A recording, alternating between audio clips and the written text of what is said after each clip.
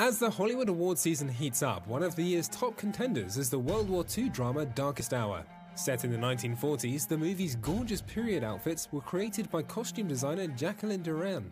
In this exclusive interview, she explains to us that she doesn't think an audience would be able to tell that she was behind a particular film.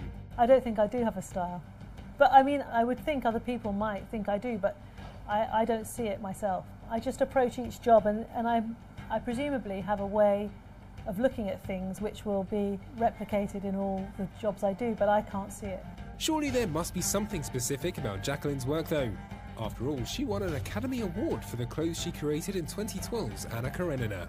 I think winning an Oscar is an immense privilege and honour, and it does make a difference. You know, it makes a difference to how you feel about your job and your achievements, for sure. But I don't think it explains what you do.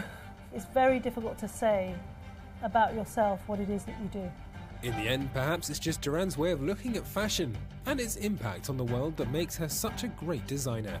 I find it endlessly interesting about how people combine things and what they choose to wear and what they wear tells you about them. You know, the strange combinations that people might put together or the very ordinary combinations and how that impacts on what you think about them immediately. And we all judge people straight away by when they walk into a room by what they're wearing. You know, that's our first, way as humans of analysing who we're dealing with. Catch Jacqueline's latest creations in Darkest Hour, rolling out to cinemas around the world beginning on the 22nd of December.